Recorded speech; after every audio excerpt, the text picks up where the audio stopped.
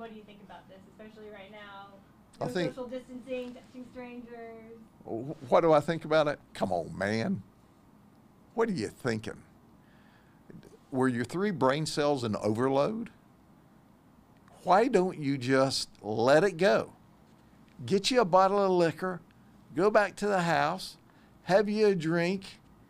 But no, they've got to have a kerfuffle right there in the middle of the store. So at the end of the day, help us out, because after all, the Southern gentleman who's now a battery suspect who is, needs to go to the county jail. Or maybe we'll just give him a notice and let him show up at court and explain why he wanted to bounce this guy around for saying one more word.